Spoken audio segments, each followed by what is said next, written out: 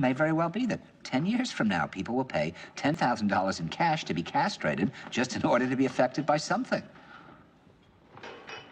Well, why do you think that is? I mean, why is that? I mean, is it just because people are lazy today, or they're bored? I mean, are we just like bored, spoiled children who've just been lying in the bathtub all day, just playing with their plastic duck, and now they're just thinking, well, what can I do? Okay, yes, we're bored. We're all bored now. But has it ever occurred to you, Wally, that the process that creates this boredom that we see in the world now may very well be a self-perpetuating, unconscious form of brainwashing created by a world totalitarian government based on money, and that all of this is much more dangerous than one thinks, and it's not just a question of individual survival, Wally, but that somebody who's bored is asleep, and somebody who's asleep will not say no? See, I keep meeting these people. I mean, just a few days ago, I met this man whom I greatly admire. He's a Swedish physicist, Gustav Bjornstrand, and he told me that he no longer watches television, he doesn't read newspapers, and he doesn't read magazines. He's completely cut them out of his life because he really does feel that we're living in some kind of Orwellian nightmare now, and that everything that you hear now contributes to turning you into a robot. And when I was at Findhorn, I met this extraordinary English tree expert who had devoted his life to saving trees. Just got back from Washington, lobbying to save the redwoods. He's 84 years old. He always travels with a backpack because he never knows where he's going to be tomorrow. And when I met him at Findhorn, he said to me, "Where are you from?" And I said, "New York." He said, "Ah, New York, yes, that's a very interesting place. Do you know a lot of New Yorkers who keep talking about the fact that they want to leave but never do?" And I said, "Oh, yes." And he said, "Why do you think they don't leave?"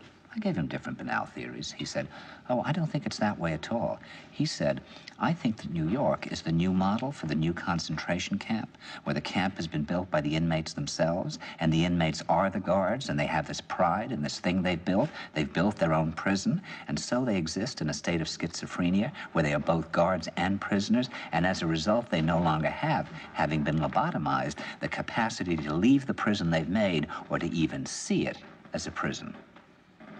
And then he went into his pocket and he took out a seed for a tree and he said, "This is a pine tree." He put it in my hand and he said, "Escape before it's too late." See, actually for 2 or 3 years now, Chiquita and I have had this very unpleasant feeling that we really should get out. And we really should feel like Jews in Germany in the late 30s. Get out of here. Of course, the problem is where to go, because it seems quite obvious that the whole world is going in the same direction. See, I think it's quite possible that the 1960s represented the last burst of the human being before he was extinguished, and that this is the beginning of the rest of the future now, and that from now on there'll simply be all these robots walking around, feeling nothing, thinking nothing, and there'll be nobody left almost to remind them that there once was a species called a human being, with feelings and thoughts, and that history and memory are right now being erased, and soon nobody will really remember that life existed on the planet. Now, of course, Bjornstrand feels that there's really almost no hope, and that we're probably going back to a very savage, lawless, terrifying period. Findhorn people see it a little differently. They're feeling that there'll be these pockets of light springing up in different parts of the world, and that these will be, in a way, invisible planets on this planet. And that as we, or the world, grow colder, we can take invisible space journeys to these different planets, refuel for what it is we need to do on the planet itself, and come back. And it's their feeling that there have to be centers now where people can come and reconstruct a new future for the world. And when I was talking to Gustav Bjornstrand, he was saying that actually these centers are growing up everywhere now. And that what they're trying to do, which is what Findhorn was trying to do, and in a way, what I was trying to do. I mean, these things can't be given names, but in a way, these are all attempts at creating a new kind of school or a new kind of monastery. And Bjornstrand talks about the concept of reserves, islands of safety, where history can be remembered and the human being can continue to function in order to maintain the species through a dark age. In other words, we're talking about an underground, which did exist in a different way during the Dark Ages among the mystical orders of the Church.